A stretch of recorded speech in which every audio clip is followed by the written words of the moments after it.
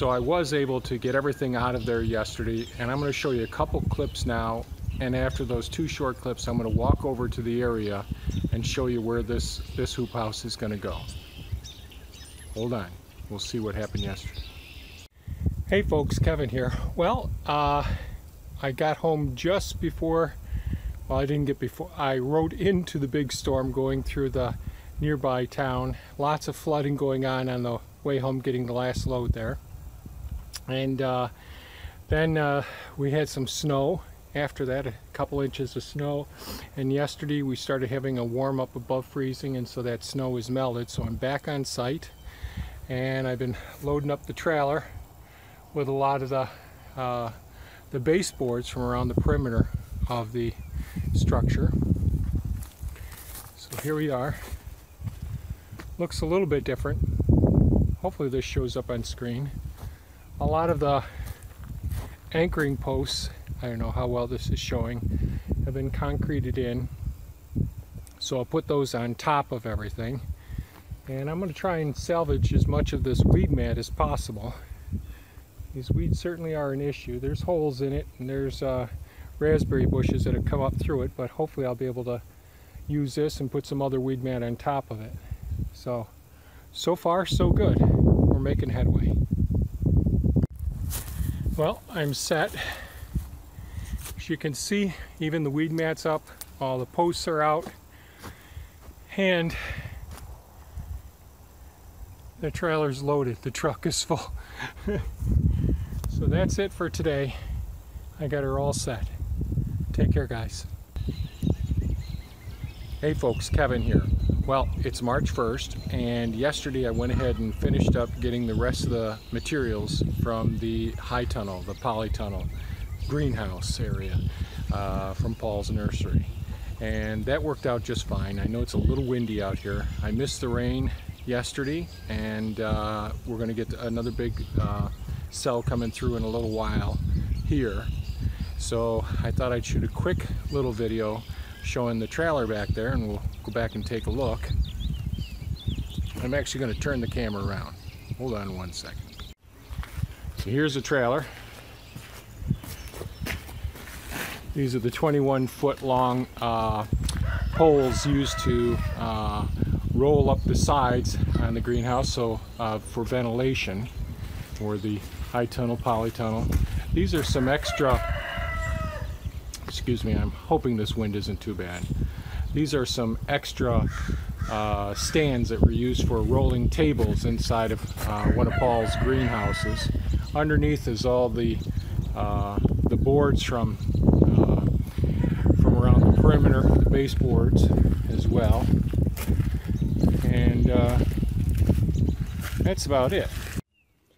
Hey guys, I'm back. Got the trailer unloaded down and back with all the materials are out. And I just wanted to go over a couple of things with you regarding where the hoop house, polytunnel, high tunnel is going to be going. Ultimately, it's going to be going right over here behind this fence. Now, actually, it's a good time because the sun is out right now, and you can see where the shadow line is here. This is March 1st, 2017. And the shadow line during the winter solstice was right about where I'm standing now. So I'll just pan around some. So there's work area, coop, and right where that the wood chip pile is where the well, just this side of it basically, where the high tunnel will end up going. And if you look at the fence there, you'll see that I've been gradually building it up over time, the wood chips and the woody material. So in a sense, this whole area is a huge woody bed or hugelkultur bed. Let's go over here. See, the pond is open over there. I'm not sure if you can appreciate that. You can see I had previously buried down below this level a lot of logs down below. So we got a couple foot there, and it'll come up to this level. I don't know if that's showing. And this is the 6-foot high fence right here. You see, it's just about thigh level for me right now. Let me see if I can show this.